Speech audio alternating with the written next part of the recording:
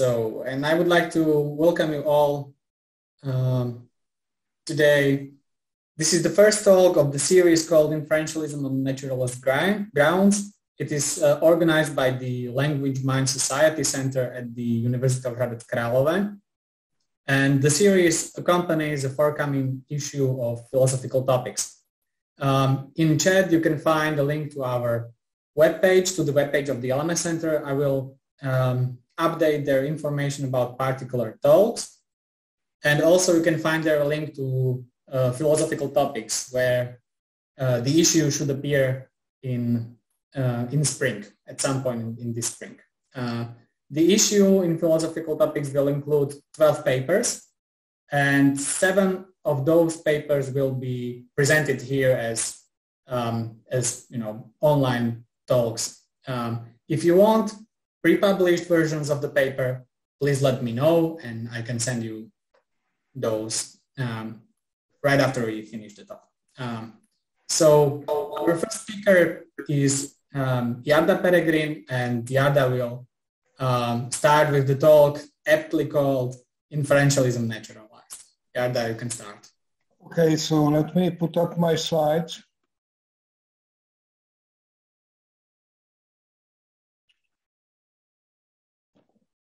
I hope you see them. Yes, I can see them. Okay, so the project which gave rise to the special issue of philosophical topic, which in turn gave rise to this series of lecture, is devoted to the investigations of possible ways to cross over two interesting trends in recent philosophy, inferentialism and naturalism. And my talk today will look at one of such possible ways to merge these two trends. So, oh no, sorry. So I guess everybody here knows what inferentialism is. Inferentialism was introduced in Bob Brandom's opus magnum, making it explicit in 1994. Intellectual sources are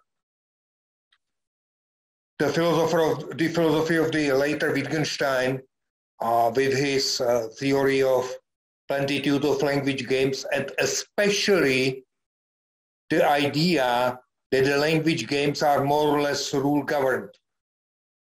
This is not something which Wittgenstein would spell out in so many words, but the space he devotes to rule following in his philosophical investigations makes it plain that rules are somehow crucial for our language games. Another source of inspiration, of course, is Brandom's mentor Wilfried Sears, who stressed that the rule crucial for our language games are the inferential ones. Brandom, in contrast to Wittgenstein, and at least partly in accordance with Sears, argues that our linguistic activities are not simply a motley of language games. He argues that language has a center or a downtown, as he articulates it, alluding to Wittgenstein comparison of language with an ancient city. So according to him, it has a downtown, and the downtown is the game of giving and asking for reasons, or Gogard. Brandom further stresses that the normative is not reducible to the natural. There is a certain kind of ambiguity in Sellars' teaching, because Sellars, on the one hand, is a self-avowed die-hard naturalist. On the other hand, he grants normativity a certain amount of autonomy. So this has led to the well-known split between his followers. The left-wing Sellarsians like Brandom or John McDowell stress the autonomy of the normative, while the right-wing Sellarsians like Ruth Millikan, J. Rosenberg, and others stress Sellar's scientism and his naturalism. So Brandom find it important to stress that the normative is not reducible to the natural. It follows.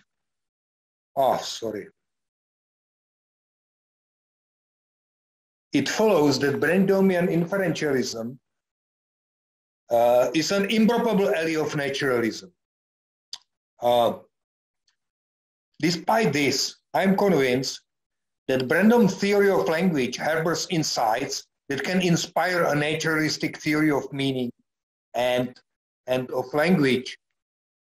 So I will try to indicate how we can reach a naturalistic version of Brandomian inferentialism, because it seems to me that if this is possible, then the result might be truly important. Now, let me say a few words about the question why we do not follow the right-wing Sellarsians who go for a naturalistic version of his teaching right off. Why this detour via Brandom, this seemingly unnecessary detour? So the answer is that the detour via Brandom's work equips us with some ideas and concepts that can lead us to a truly viable naturalistic theory of meaning. So why is that? So I think that the most relevant right-wing Sellarsian here is Ruth Millikan with her idea of teleosemantics. By the way, Ulf Hlobil, who is part of our project, investigates the naturalism of rules and of inferential rules via the Millikanian line. So that's the alternative route from my one. What is teleosemantics? Well, we can say that an organism, its part or its property, has something which can be called P function or proper function, or I don't know what, P function. And the P function is thanks to what these items survive.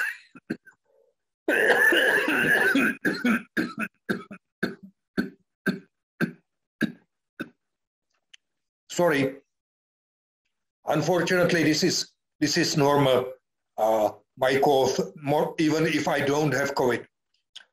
So the P function of an item is thanks to what the item survived throughout natural selection, what the item was selected for. So the notorious example is that the P function of the heart is pumping blood with a certain amount of oversimplification. Now, what is important is that P function is already a normative notion. The point is that an item with this function can malfunction, and if it malfunctions, it's an error. If the heart doesn't pump blood, it's an error.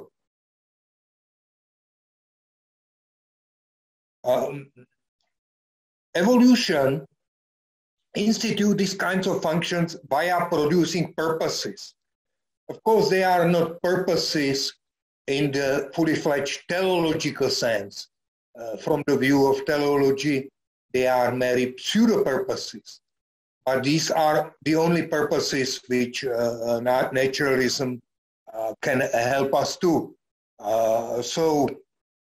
These purposes institute a function, the P functions, which lead to the normativity. So we can say that the heart should pump blood. There is already a normativity present. Now, what I want to stress is that there is a discontinuity to which Millikan pays less attention than it would deserve.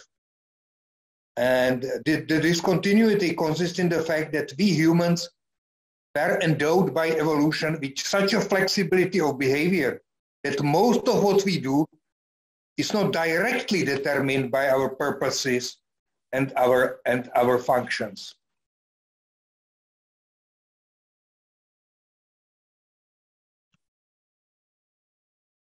So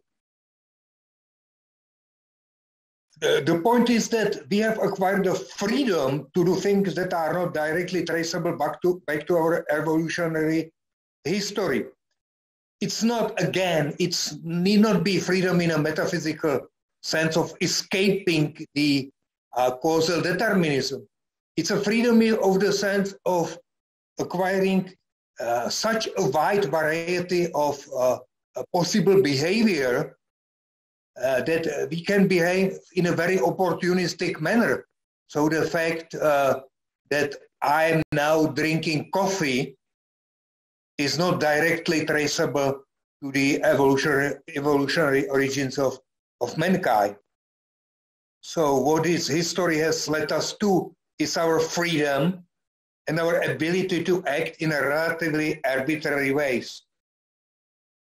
So if you take such claim like the heart should pump blood, so this is something normative or something for which the evolution might be seen as directly responsible.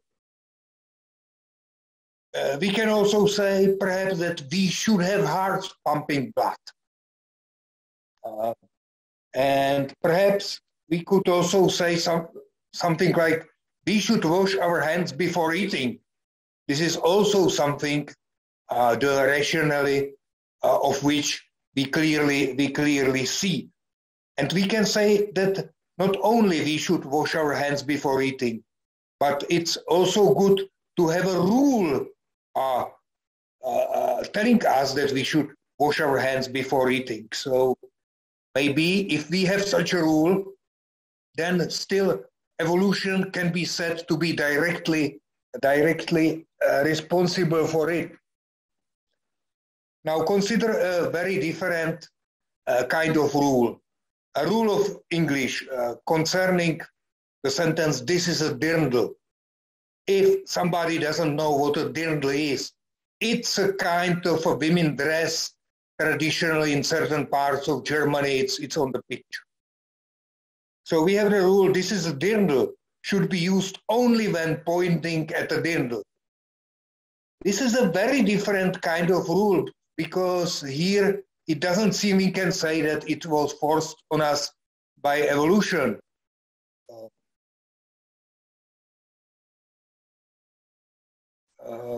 Because there doesn't seem to be any evolutionary gain, any enhancement of fitness coming from using this very kind of sound in this way. And maybe there is not even any kind of enhancement of fitness from having any kind of sound with this function. So the normativity of such rules can be called social or conventional. And this is, as I see it, the normativity crucial for inferentialism. It is the normativity that is due to rules that at least partly result from our arbitrariness. So a rule like D is merely our human invention. And moreover, it does not seem to really force anyone to do anything. It has been adopted by our ancestors without being directly selected for. It makes sense only together with our rules of English. In contrast to this, age, that is the rule about heart, is absolute independent of what we humans think and do. This might lead us to the conclusion that it is age that is a real rule, while D is only our parochial makeshift attempt at a rule. But we can see the situation also conversely. Remember that H faced the same as H prime. The heart was selected for pumping blood. Now, it follows that H, that is the claim that the heart should pump blood, is just a paraphrase of an ordinary, non-normative declarative sentence.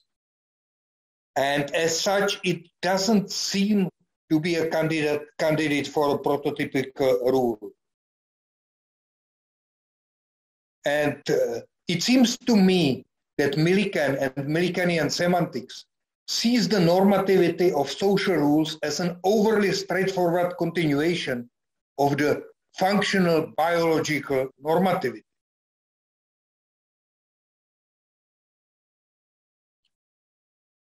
Here is a quote from Millikan.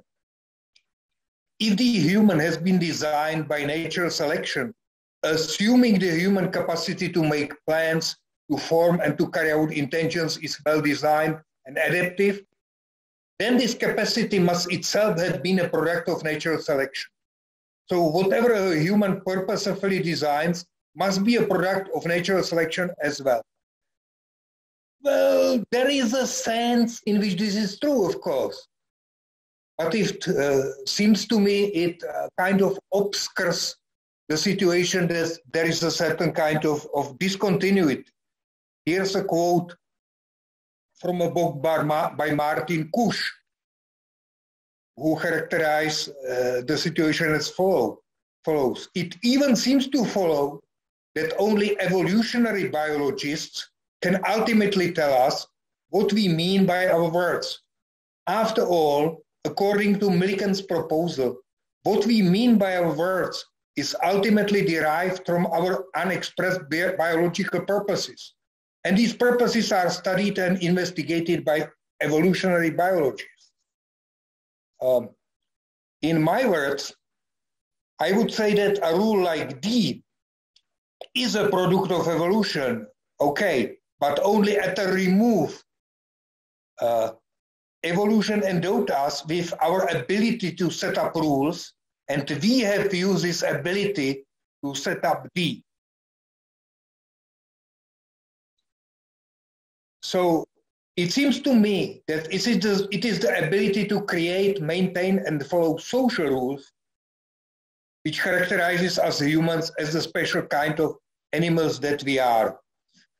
And it seems to me that this sort of rules that must be considered when we want to understand Sellar's notorious pronouncement that we humans are creatures not of habits but of rules. Well, by the way, this is a pronouncement of early Sellar's, and I'm not sure whether this does not mean that I defend the early Sellar's against his older self, but this is just by the way.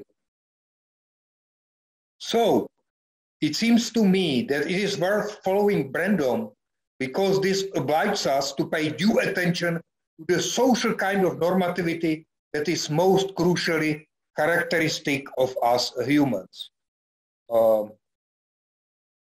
So that much for telesemantics. Now let me turn to the concept which for me is crucial for the naturalization of normativity and which is heavily used by Brandom. That's the concept of normative attitudes. Both Wittgenstein and Sellar's insist that rules cannot be generally identified with sentences of propositions. Well, Wittgenstein sees that if we have something like a sentence, to use it as a rule, we need to interpret it. And we need to interpret it not just arbitrarily, but correctly. That means to use some rules for its interpretation. So to have an explicit rule, we already need some rules. So not all rules can be implicit in pain of a vicious circle. Searle insists that rules are primarily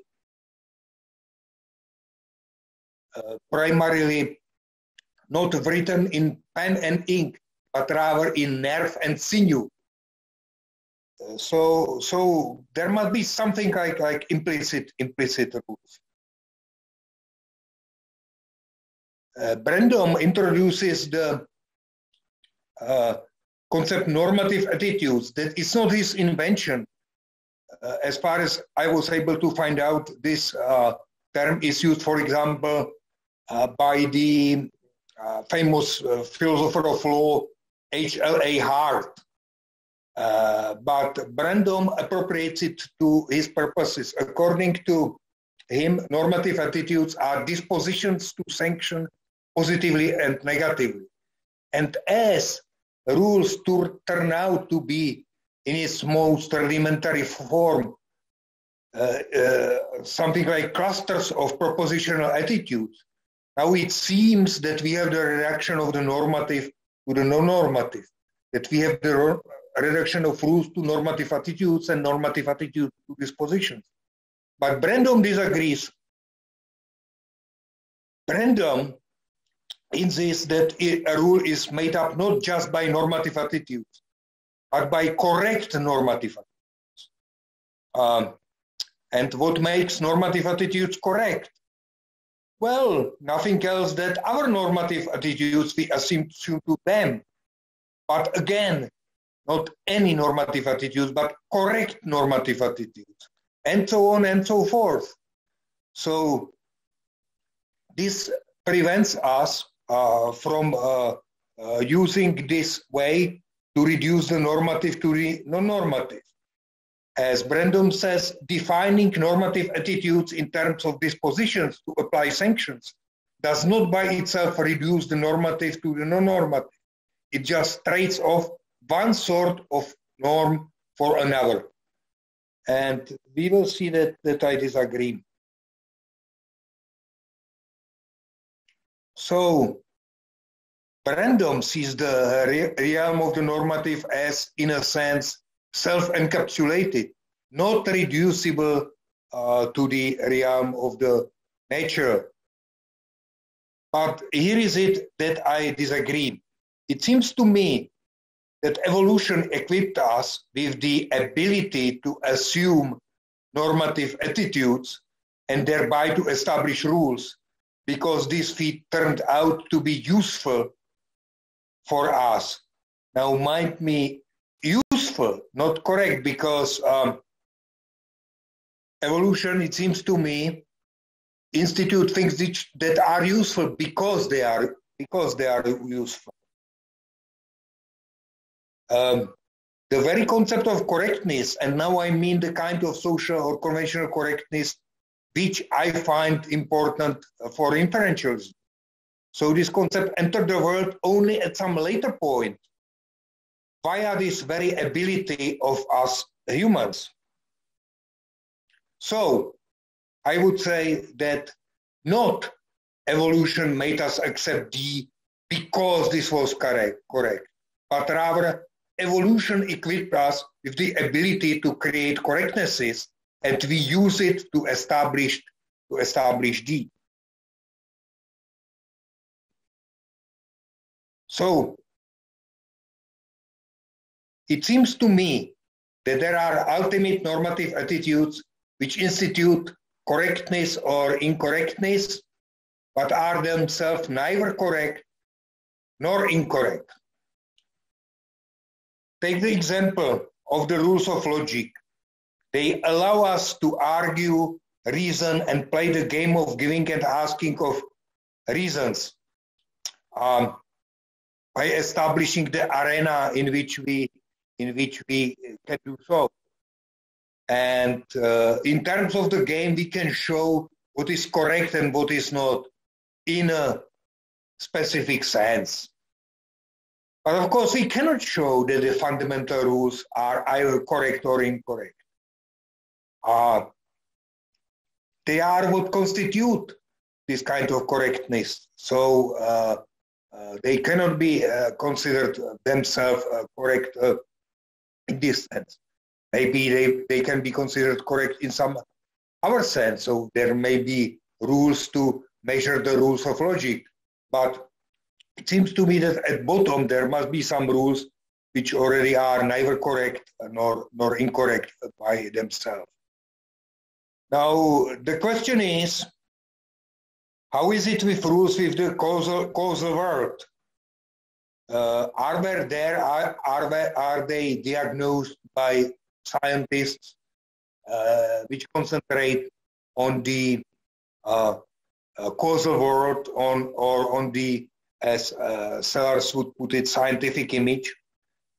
Well, yes, during the recent decades, there are a number of scientific studies, empirical studies, which talk about such things as normative attitudes. I have two quotes only here. One is from a paper by Kelly and Davis from Social Philosophy and Policy. They don't use the term normative attitudes, but they are talking about the very same phenomenon, obviously. So, from a psychological point of view, a distinctive, defining feature of norms concerns approval and disapproval, and the use of punishment and rewards to influence behavior. In short, norms imply odds, and odds imply punishment and reward. Our quote is from a paper, from a recent paper by Schmidt and Rákóczi, who study human early ontogeny. And the quote reads as follows: taking together, the research reviewed suggests that young children develop normative attitudes towards a variety of different acts in different contexts. They enforce social norms as unaffected third parties, suggesting that they take an impersonal perspective regarding norms and understand something about the normative force and generality of norms. Importantly, from early on, they enforce norms in context-relative ways and take into account different social pragmatic cues when deciding whether our actions fall under normative assessment or not. So this is just to document very briefly that normative attitudes are something which is recently studied by empirical scientists. Now, let me turn my attention to the rules of language, to the relevant rules of language with two inferential rules. Brandom says, the idea is to understand propositional contents as what can both serve and stand in needs of reasons, where the notion of a reason is understood in terms of inference. So propositions as well as other kinds of meanings are creatures of inference. This is the basic thesis of inferentialism. It's not really surprising. But it means that if we manage to naturalize inferential rules, we have also a naturalization of meanings.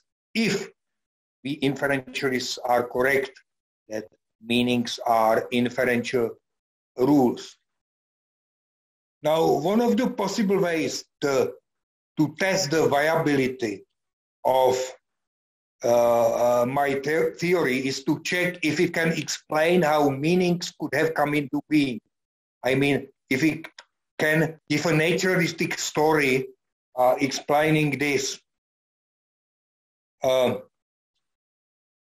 Hence, a viable naturalistic theory of rules and meanings should be able to explain how people feasibly came to follow rules and how I feasibly came to produce meaningful utterances. I just want to say that this is not supposed to be an infamous just so story. I'm not going to tell you what happened in our prehistory without being able to give any evidence. I want only to give an indication that such a non-circular story can exist. So I don't mean to say that what I'm going to present is a true description of something. So let me turn to a proposal of Dave Bisecker, which he presented in two papers approximately 10 years ago. What he presented is a detailed model of how normative attitude could have appeared and could have led to rudimentary rules of language. So imagine our pre-linguistic and pre-normative predecessors trying to cope with their environment. They try to exploit the behavior of their pairs for their own benefit as they try to exploit anything else in their environment. And imagine that they register that certain, as Bisecker puts it, grants or hoods of the pairs could be associated with certain circumstances.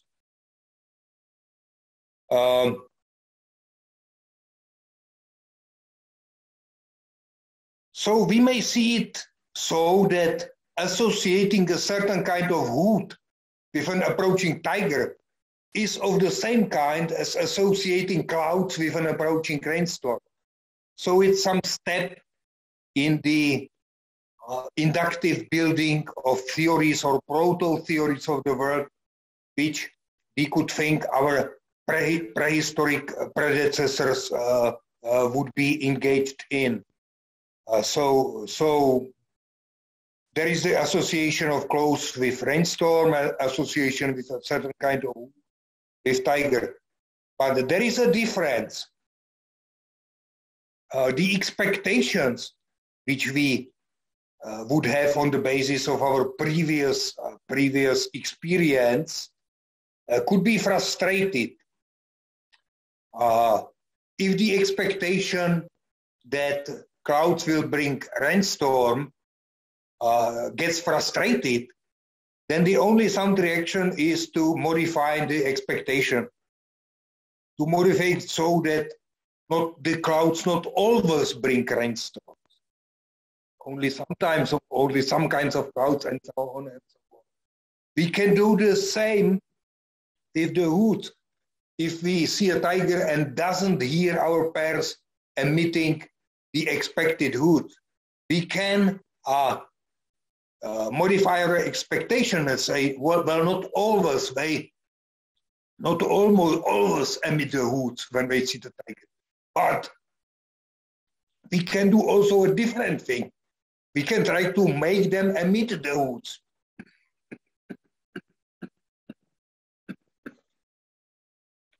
So while in the case of the clouds and rainstorm, the only sound reaction is the modification of the expectations to fit reality.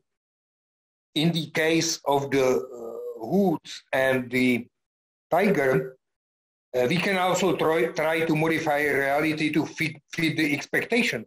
We may try to force these who display the hoods to modify their behavior. That means to emit their hoods so that the expectations will not get frustrated. So we have these two possibilities. Which of them shall we choose? Well, it's not quite clear which is the better option. So it might turn out that what we do is to go with our pairs. That means we might take into account not only Shivu hoods, but also the reactions received from his other pairs. So if most of the pairs try to make the individual change their hoods, one joins them. If not, he modifies his expectations. So one tries to go with the majority, either to modify the expectation to fit reality or the other way around, according to the tendency of his pairs. Now, by consulting the behavior of others, I may gain a feeling for which displays should be encouraged and which should be suppressed, and which are correct and incorrect respectively. Let me make a little digression. Simon Blackburn, in his 1984 book, Spreading the Word, considers a theory of the birth of the normative out of the non-normative that he aptly calls democratic harmony. It consists of the claim that to be correct is to be in tune with the others. So to do things which also others do. And this theory is certainly not acceptably general. It's highly implausible in general, because of course, if we all believe that the earth is flat, it doesn't mean that it is correct to believe so. But it seems to me that it might be plausible as an account of the birth of the most rudimentary kind of normative. The most rudimentary normative attitudes may have to do with cutting outliers down to size. So, back. So it seems to me that this, starting to assume the normative attitude to others might be seen as truly birth of the most rudimentary form of normative. Now, let me say a few words about what I call the game of indication, and which it seems to me might be interposed between the situation I was just talking about and the game of giving and asking for reasons. So what may happen, as I try to explain, is that a sound habitually emitted in a certain situation may be tied to the situation by means of normative attitude. That is members of my tribe might turn out to emit a kind of hoot when they feel danger. And because this is useful, for example, as a warning, we may tend to make each other to display this kind of hoot just in case there is anger. We might try to evince something which evolves into normative attitudes. So suppose that the hoot accompanying danger sounds just like the current English word. So by assuming the normative attitudes, we institute the rule: one should emit danger always and only when there is a danger. Now, imagine there is a different sound which is to signal, or which is accompanying not danger but the absence of danger. Let us suppose that it sounds just like the current English word calm. But we probably should not say that one should emit calm always and only when there is no danger. I think only one half of this rule is plausible for a sound like calm. So it's so that one should emit calm only when there is no danger, not always in such a case. So there is a general rule generalizing on two, the rule of the shape: one should emit A only in circumstances C. And I propose that it's only rules of this kind that establish what I want to call the game of indication. So there are sounds that indicate various kinds of circumstances. Then there might be a different kind of rule the second half of the rule of rule 1, that is, one should emit A always in circumstances C, but I don't include this into the game of indication. This might be a rule of some further game, the game of warning, which can be played atop of the game of indication, but let me put this aside for the time being. Now, we should see that the circumstances that determine the propriety of emitting certain sounds might become constituted not only by extralinguistic situations, like an approaching tiger, but also, for example, by sounds, by other moves of the game. Now, it may happen that if there is a sound A indicating the circumstances C and the sound B indicating a circumstances C prime, such that C and C prime cannot occur simultaneously. That's like a danger and calm. We have, when it is correct to emit A, it is not correct to emit B. If, on the other hand, C prime is bound to occur whenever C does, like the situation when there is a rabbit nearby and the situation when there is an animal nearby, we have the rule, when it is correct to emit A, it is correct to emit B. Now, a rule of the form 5 renders the sound B incompatible with A, while 6 renders B inferable from A. So there might start to appear an inferential relationship between the sounds constituting our proto-language. Now, this relationship, as I presented up to now, wholly derive from possible or necessary or impossible concomitants of events in the world. But I think that the ensuing structure might not keep merely mirroring the facts concerning the necessary or impossible concomitants of events in the world. Once we embed it into the language, it acquires a life of its own and start to regulate rather than mirror our future experiences. That means that if we have the rules that danger is inferable from tiger, then if we encounter some animals which are similar to tigers, but are not dangerous, we cannot call them tigers, unless, of course, we modify our language. But modification of the language is always a complicated matter. So in this moment, the rules of language start to be underpinned by an arbitrariness that impedes their construal as direct products of evolution. I was talking about it at the beginning. Of course, this is not to say that we have managed to extricate ourselves from the accountability to evolution, but we have extricated ourselves from being too closely monitored by it.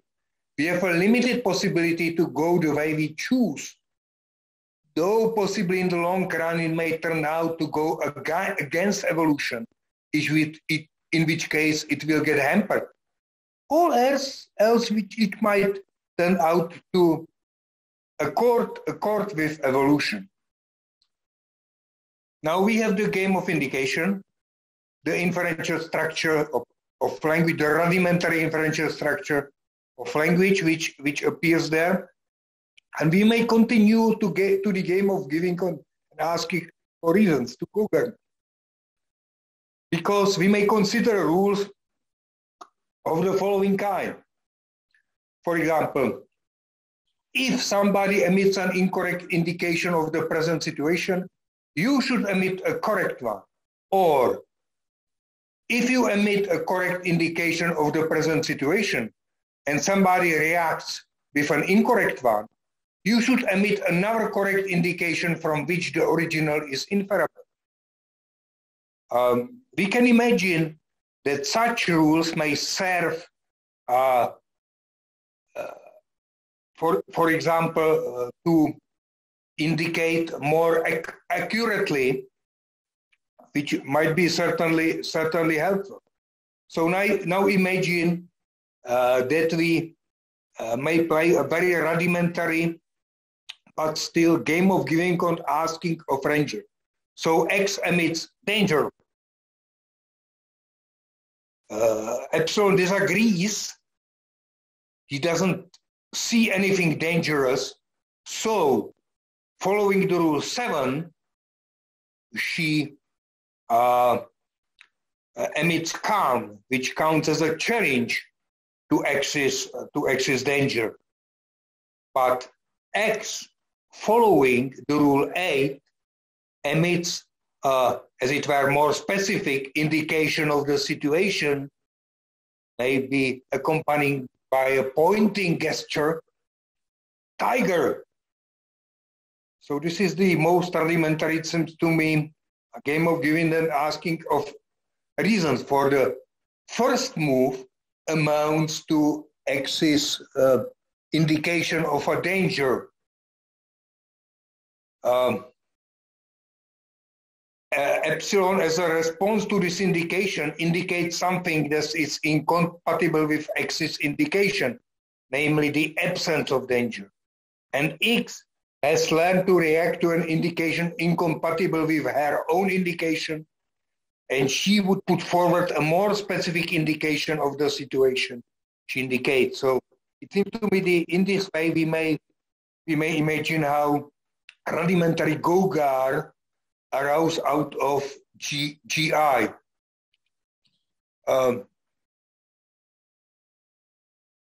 At this phase, still the rudimentary form of Gogar can still have only one kind of multi-purpose move, which can be called a proto-assertion.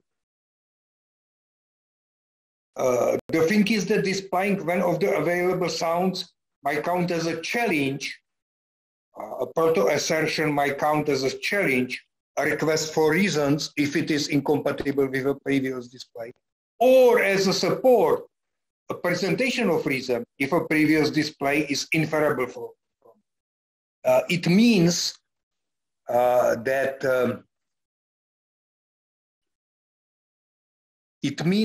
we can make do still with one kind of move because of the inferential structure of the language, because of the incompatibility relation. An assertion might count as a challenge because of the inferential structure. An assertion might count as giving reasons. Now we can imagine that the further development will be that the set of sentences will grow bigger and more differentiated. We may have the difference between indicative, imperative, inquisitive sentences and whatnot. Also, let me note in passing, we can expect the emergence of logical words, which might be introduced by means of such rules like it is correct to emit A and B if it is correct to emit both A and B, or it is correct to emit if A then B if B is inferable from A. This construal of the function of logical words leads to a so-called expressivistic understanding. This is the understanding of logical words as expedients of making rules explicit. Or once we have the logical word, we can not only follow or, as the case might be, violate rules, but we can also articulate rules and to a certain extent bring them inside of the game of giving and asking for reasons. Now let me consider one more view of the stuff I was presenting so far. So the environment of an individual of a social species, like us humans, is also constituted by its conspecifics. So it is necessary to react to them and to what they do And also here it is vital to react appropriately, as it is vital to react to the outside world, to recognize what is to be eaten and what is a predator from which we must escape and so on. Now the environment of us humans is constituted increasingly more also by the sounds our conspecifics emit, and we learn to react to them. It is important to realize that though now we play Gogar in a very advanced mode, we challenge an opponent's move because we do not believe her or because we want to know why she asserts what she asserts. And we give reasons because we want to convince our opponents and because we want to explain to them why we assert what we assert. So that's the contemporary advanced mode. It was not so at the beginning. So though Gogar is based on inferences, we must not imagine that from the outset it was inferences as we make them today, inferences by which we draw a meaningful conclusion from meaningful premises. The proto-inferences which start to establish Gogar grew out of something more like conditional reflexes. We learned to react to various sounds with various other sounds, and as this game grew more complex, the roles of the individual sounds grew ever more intricate, till they become what we now call meanings. So the picture is that meanings and Gogar bootstrap themselves into existence, mutually propping each other up. And I would want to say, though I'm not able to elaborate on this very much, this bootstrapping, I think, can also be considered as a case of what has come to be called in biology niche construction. So the construction of the environment of a species, of the biological species. So, conclusion. Let me summarize what I have said in a few points. So first, rules, and now I mean the social rules, which I consider important, can be considered as consisting of normative attitudes, where the normative attitudes are ultimately natural behavior patterns. Inferential rules may have originated from the normative attitudes that fix our usage of particular sounds. This process is continuous with what we know from the animal realm as niche construction. The specific kinds of niche that is in play here is the niche constituted by our sounds.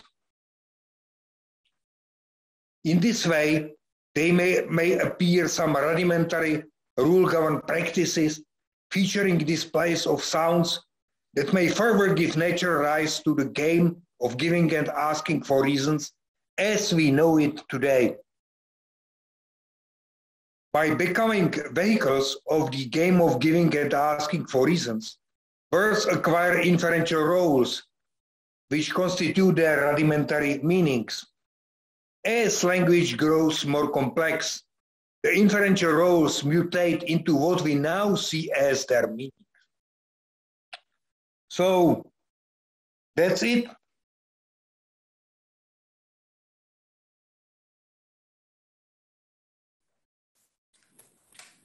Thanks, Jana, for the talk. I open discussion. If someone has a question, then please use the raise hand button.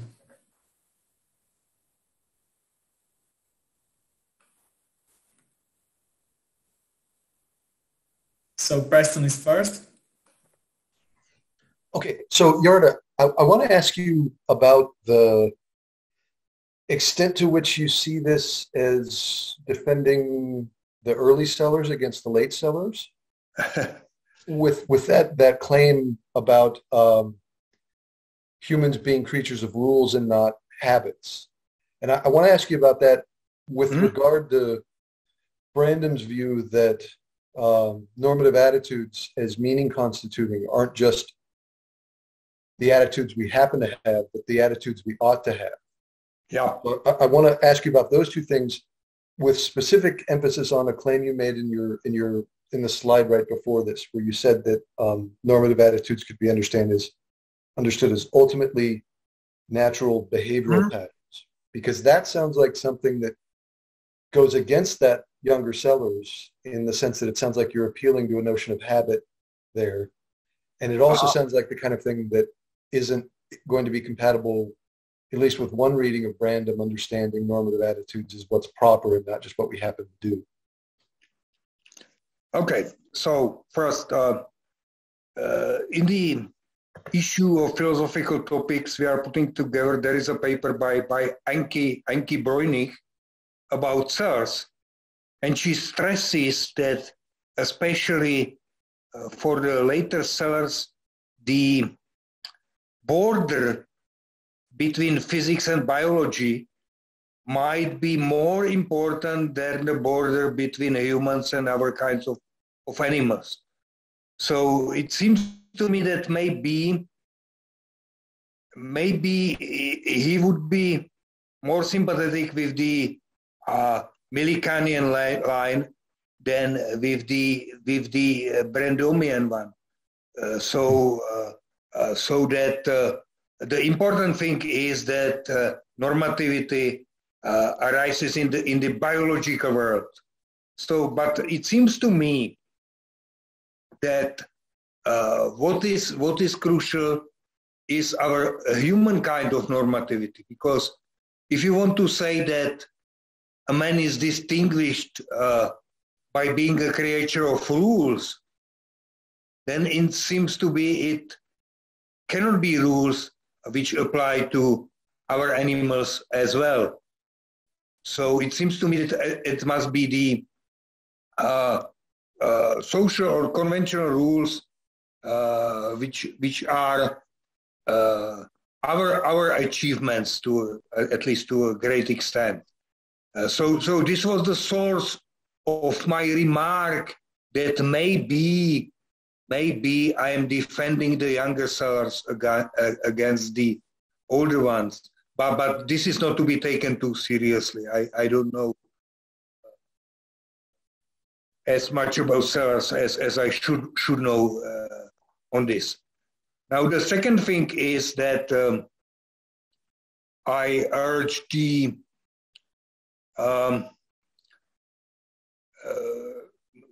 naturalization of normative attitudes and thereby the naturalization of normativity.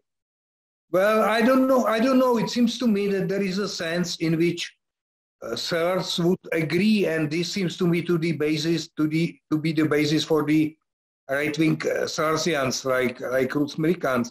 It seems to me that in a sense his realm, his scientific image is self-encapsulated, and certainly there is something like normative attitudes there as behavioral patterns and so on, but that there is also the manifest image, and I tend to see the manifest image as something which open us new vistas on things via our concept and our normative machinery, but it doesn't seem to me it allows us to see something within the scientific image what is there, and scientists don't see it there. So I don't know whether it was at least partly intelligible what I said. Yeah, no, that helps. Then let me just ask a quick follow-up then with regard to this, because I think I now see how to place it in terms of the Sellers and Millikan line. But then what about this Brandomian claim that what's important for meeting is not just normative attitudes that we happen to have, but the ones we ought to have? How is that going to stand when considered against your claim that normative attitudes are ultimately natural behavioral patterns? Well, I simply disagree with both. Okay. It seems to me that, of course, there might be attitudes which we can sort into correct and incorrect by other kinds of attitudes, but it seems to me that somewhere at bottom there must be attitudes which themselves are not either correct and incorrect, only institute correctness, but are not themselves liable to assessment as correct or incorrect. Okay, thank you.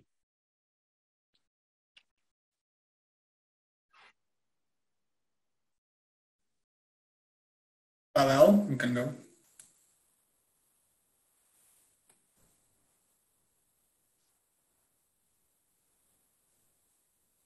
Your microphone. I'm so sorry. It's turned on. So thank you for your talk. Well, my question is kind of similar to the Preston's one, but maybe from a different perspective. Just what is there that Brandom would disagree with? To put it very simply, Brandom certainly would not want to say that his inferentialism somehow goes against, let's say, evolution theory. Of course not. He would be that would be ridiculous.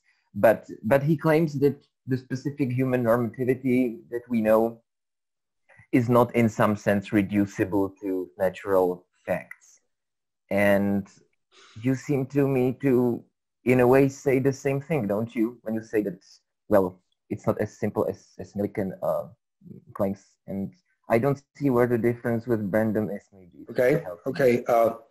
I should stress that where I do agree with Brandom is that, for example, normative claims are not translatable into non-normative ones. When you say Klink is wrong, it's not a paraphrase of an indicative or declarative sentence. I agree with Bob in this, but it seems to me that it is just because normatives form slightly different kinds of speech acts, just like questions or orders are not translatable without reminder into indicatives and or declaratives. And so here I agree with Brandom. Where I disagree is that the realm of the normative is self-encapsulated in the sense that you can never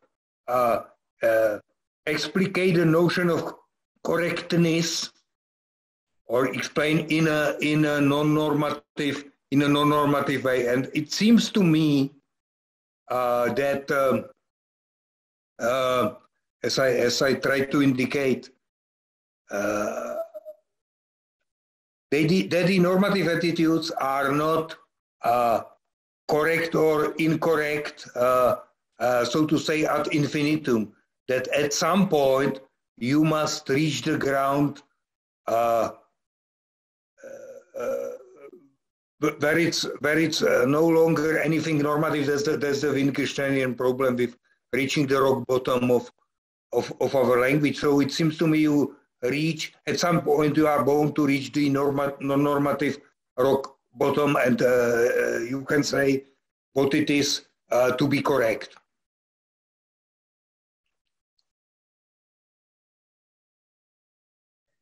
Okay, thank you. Is it okay? So I see there's an X. Okay. Then Wojciech? Hello. Can you hear me? Yes, of course. Okay, yeah, because I'm seeing myself in the video, so I wasn't sure. So my question is, let me push you a little bit more on the transition from the game of indication to Gogar. It seems to me, as in very broad pictures, you are saying that from the indication to games of giving and asking reasons, it seems to me like this broad step is based on reducing the noise. So you are saying that, okay, you may indicate that there is a danger of the predator, or you may indicate that there is a food source in the distance. But what would be the evolutionary pressure to give more precise signals? It seems to me it is costly, it is time consuming, and you put yourself into a more dangerous situation by sending more signals and indicating it's danger, it's tiger. You are making yourself exposed to the danger of the predator. It may notice you, or secondly, if there is a food source, you might be better off to get there first So it's better to indicate, okay, there is a food source, we should go there, but I might be better off to be the first person to get there. And it seems to me that this step from game of indication to Gogar, there must be some evolutionary pressure to reduce the noise, either for a group or for the individual. And I was just wondering what you might say about this. Okay. So there is a trade-off between signals which are quick but unexact, and those which are slow and exact, or more exact, it seems to me.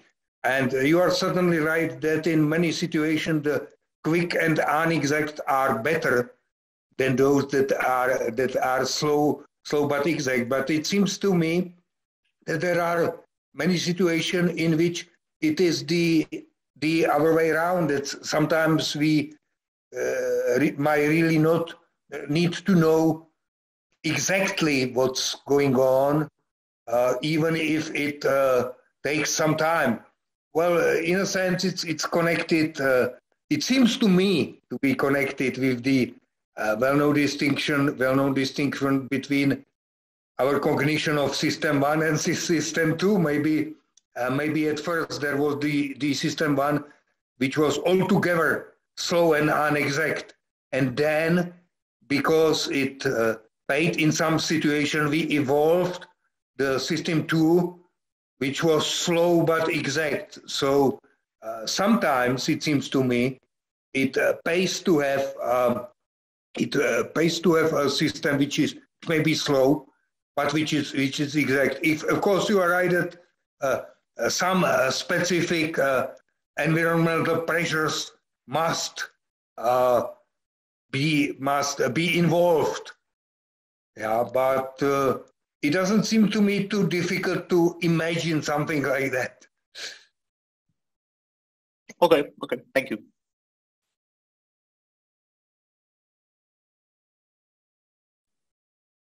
Steffi, can ask. Yeah. Hello, thank you. I have a question which moves a bit into the same direction as the last one, a question of detail. There was one step I did not understand in your game of indication, because you said that there are something like proto rules, right? And the first proto rule was call danger if and only if there is danger around, predator, for example. And then you said that we might introduce a second rule, say call calm only if there's no danger around. Yes? And this was something like a proto relation of incompatibility. So that's quite important, that step, right? But I cannot see where the motivation is if you have, say, a group of animals and you have this behavior according to rule 1 firmly established, called danger if and only if there's danger. Where's the motivation to have a second rule like calm, right? Because if the behavior is firmly established, then you can count on the others in the group calling danger whenever there's danger. So why should there be a motivation to indicate calm if danger is indicated every time that there is danger? So imagine we are a group of prehistoric hunters, and in the evening we come to a little forest and want to relax, but are so tired that we are not able to really look around. Only there is a young guy who is still full of energy, and he exclaims, "Calm!" And we are glad that we can lie on the ground and sleep. This is of course an anecdote, but it seems to me that the game of indication is based on the fact that it pays to indicate all kinds of things around for various reasons. Just.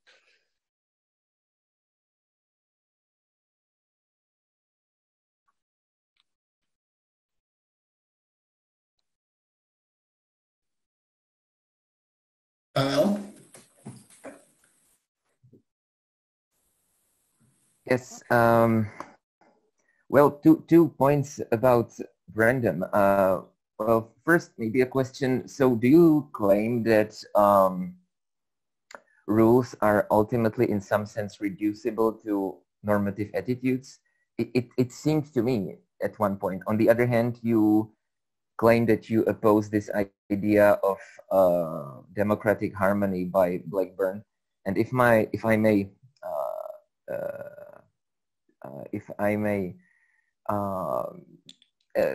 give a little explication of mine, I think Brandom, has a good insight that normative attitudes are quite essential for rules. The rule isn't something that's valid somehow by itself. It's intertwined with our normative attitudes.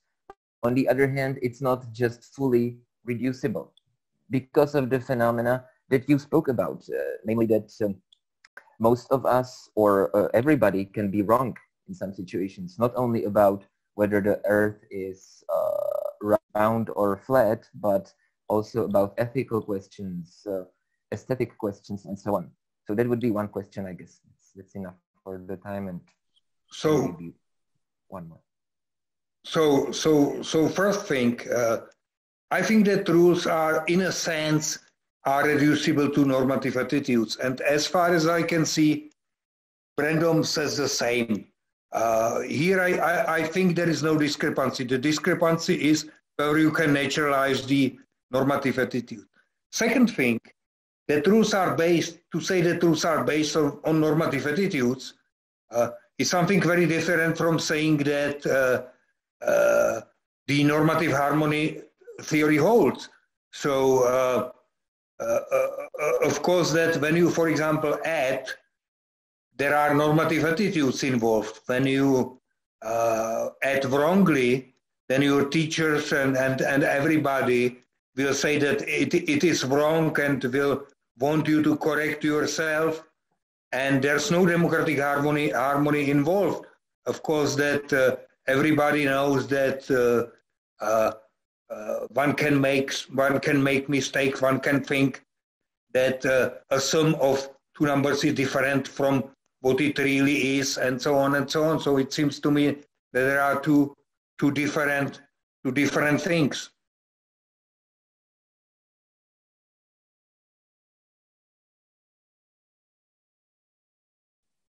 Okay, I see there are further questions, so I believe we should go ahead with other questions. Thank you. Okay, then Ronald can have a question, and if there's time, then Pavel can ask further questions. Ronald, go ahead. Thank you. Yeah, I also have a question related to the democratic harmony.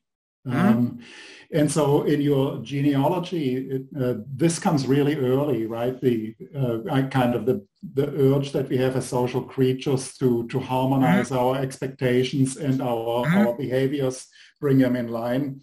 And I'd be curious how you see that in relation to what Hugh Price calls the norm of truth in fully up and running assertional practices, right? So he says that if I assert P and you say no, that there's a norm, what he calls the norm of truth, that prima facie obliges us to bring our attitudes into harmony.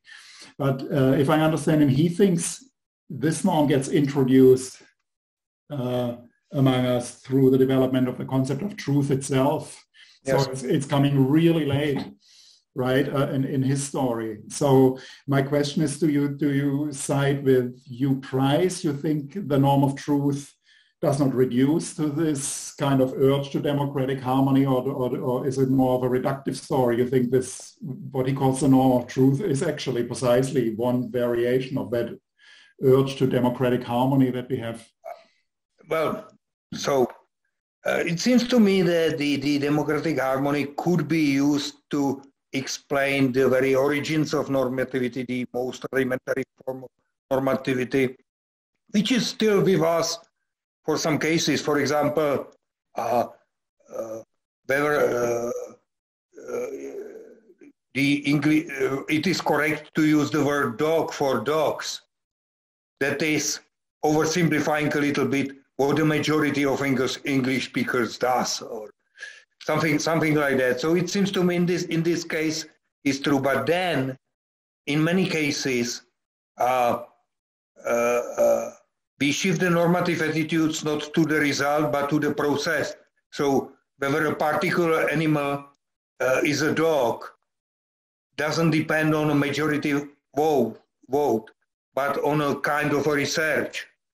But of what a majority vote decides is what is the correct way to research the animal to reach the result. It would seem to me now. Hugh Price's norm of truth, it seems to me, has to do with our tendency to converge on a common word. Yeah, so there is something. Well, it already has roots with what I was telling about the origins of Gogart. There is the rules. If somebody uses an incorrect indication, you are obliged to use the correct one. So this is also, it seems to me, a rudimentary gesture towards the norms of truth. You cannot just accept what you see as incorrect. So this is what I would say.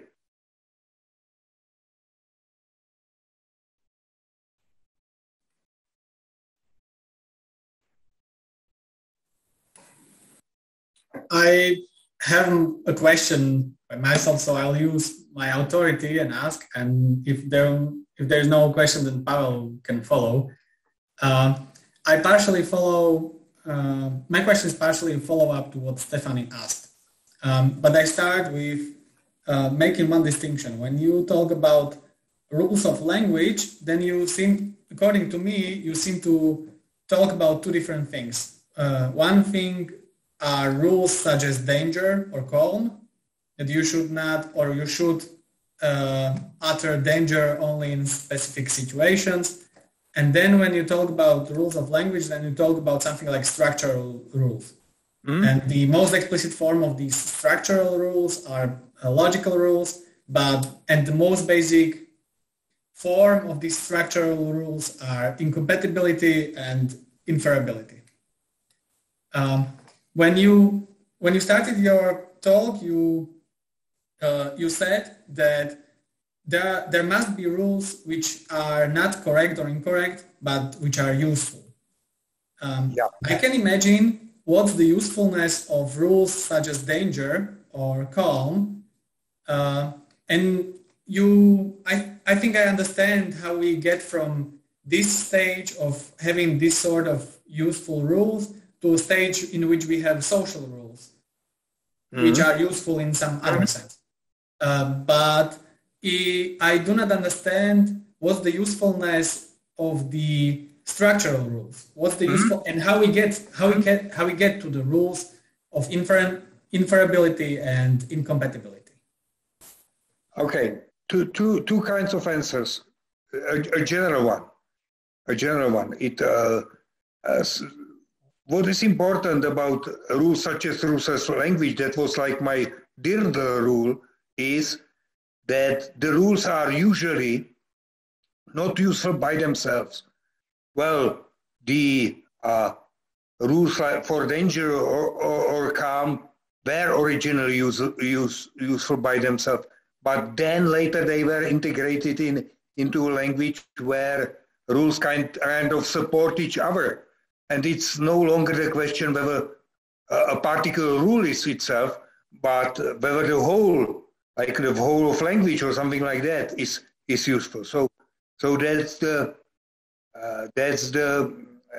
general answer. The specific answer for the story I gave is that simply at first, for example, the incompatibility rule that calm is incompatible with danger simply derives from how the world works. There cannot be danger and absence of danger at the same time.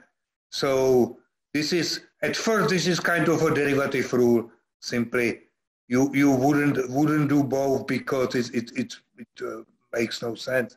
But then again, you integrate this rule into the language as you call it, a structural rule, make it make it a structure. And then again, there is a component of language which kind of turns out to be useful for various purposes.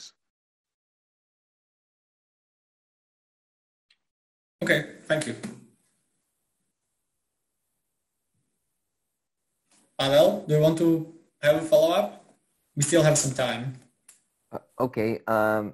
Well, I'm not sure if it goes against what you said or if it's just an additional remark, but we have this contrast, let's say, of nature and of culture, which is somehow can be perhaps seen as a complicated system of rules or system of systems of rules or whatever.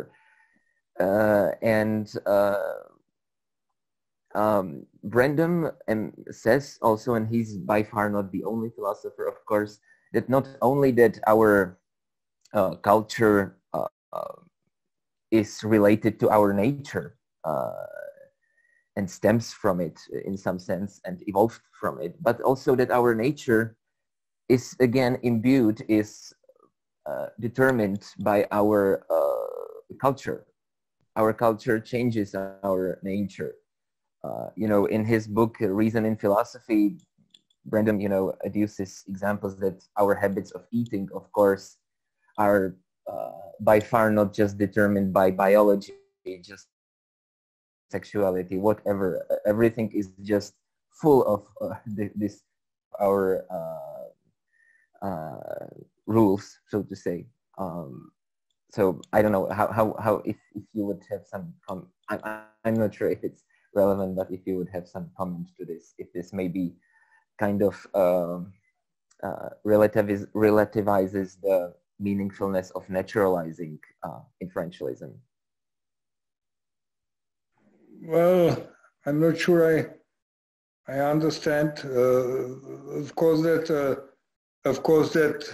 you have this nature and culture. The culture is a matter of what I in the talk call our freedom, that we are kind of in contrast to our animals. We are free to act in many different ways, and we are free to constitute something as a culture. And of course, this has a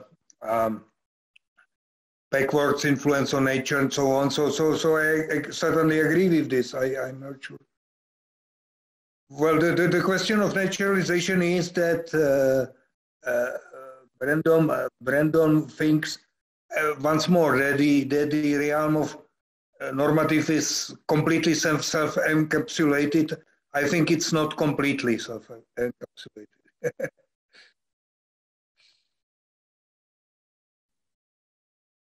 So we have run out of time. I would like to thank Yarda for the talk and everyone else for attending and for the discussion.